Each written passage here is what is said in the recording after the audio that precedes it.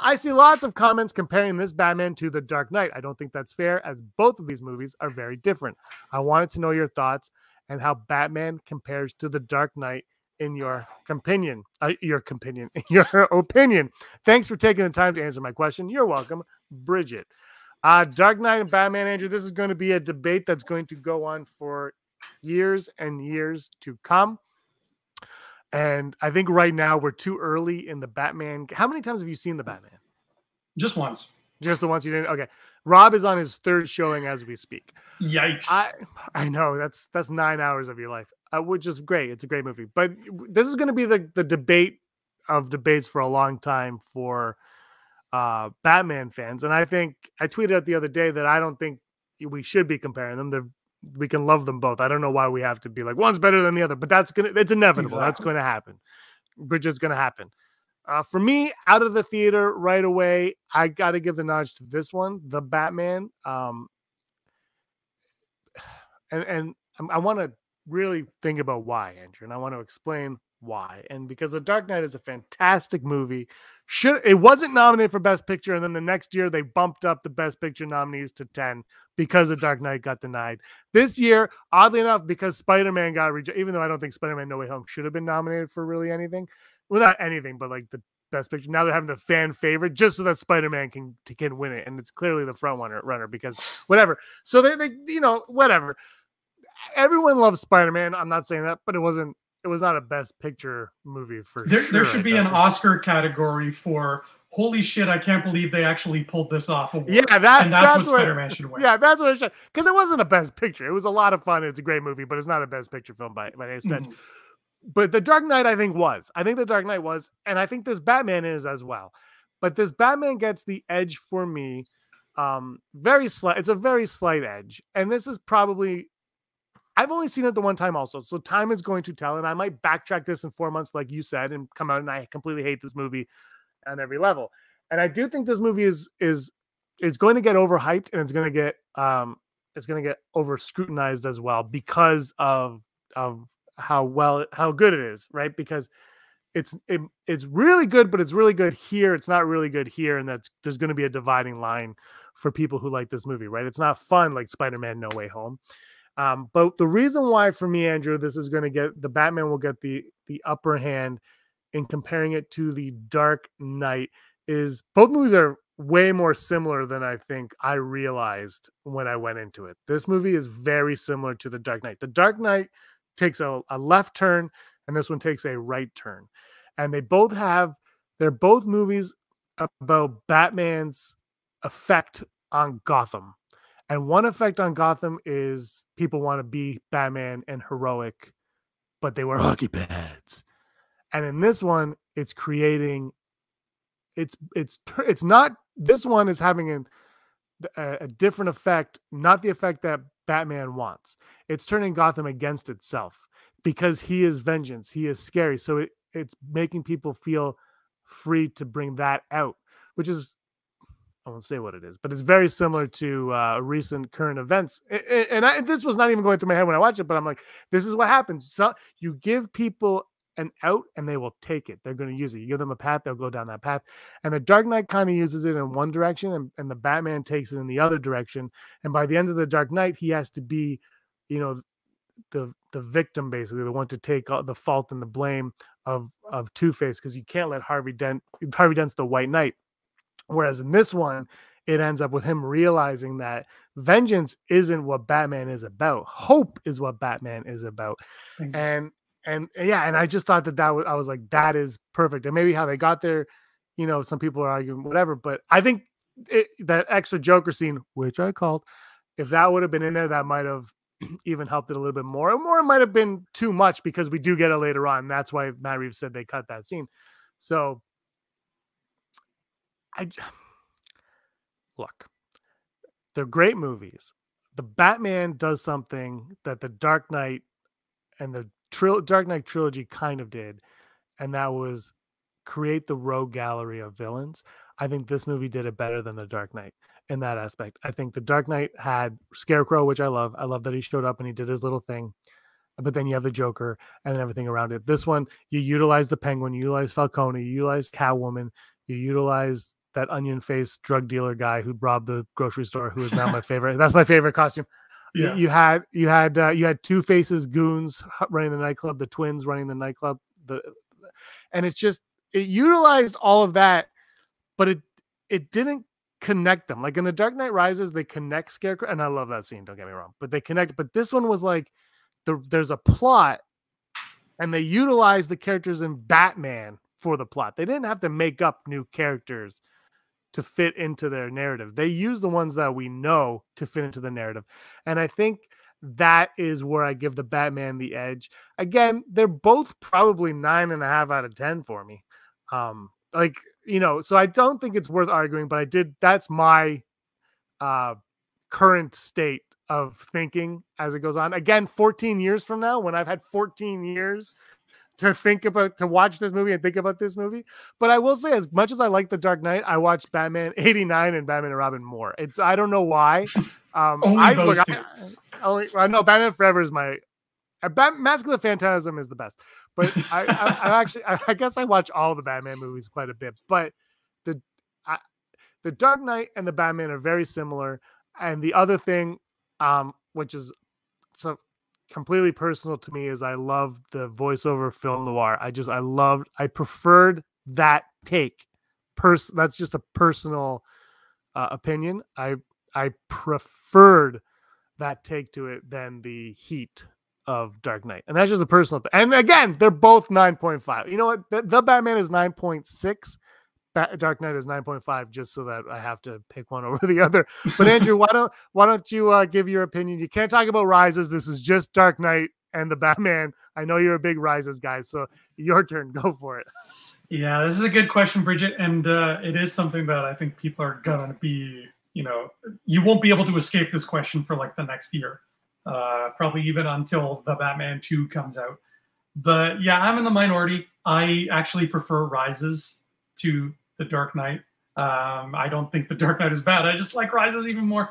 But I think right now, where my heart is taking me, and it's completely close, like these are the margin between them, you can't stick a nail file through. It would be Dark Knight Rises, the Batman.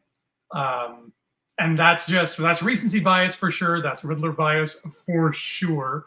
But it's just coming from a place where I feel like the Batman has the best of both worlds in what I like to see in terms of a Batman story.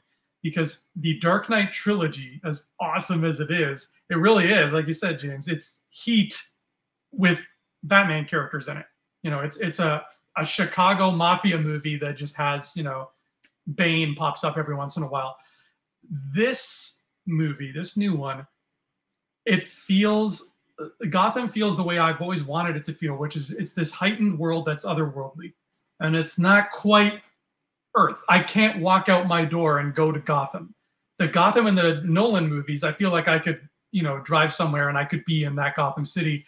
This one, I can't feel that. And it takes me back to that feeling of seeing Tim Burton's Gotham and Schumacher's Gotham and how much that blew me away.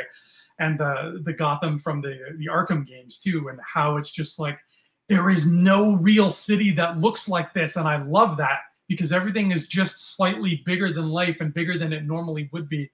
And roads go on a little longer and bridges arch a little more and statues are a little bit taller. And this had that on top of the whole gritty realism thing. So it melded the two worlds into something that I think is just the perfect chocolate peanut butter Batman recipe. And I'm actually not a fan of the voiceover detective stuff, but I was in this one. And I'm usually not a fan because most of the time, especially when it comes to comic book stuff, it's that Frank Miller narration. And I don't care for Frank Miller. I think he's always trying too hard to be badass. It's like he's a 14-year-old boy stuck in an old man's body. And he's like, what's the most badass thing I can say in this voiceover voice? And as soon as this movie started and Batman was doing the voiceover, I was like, oh no, what am I in for?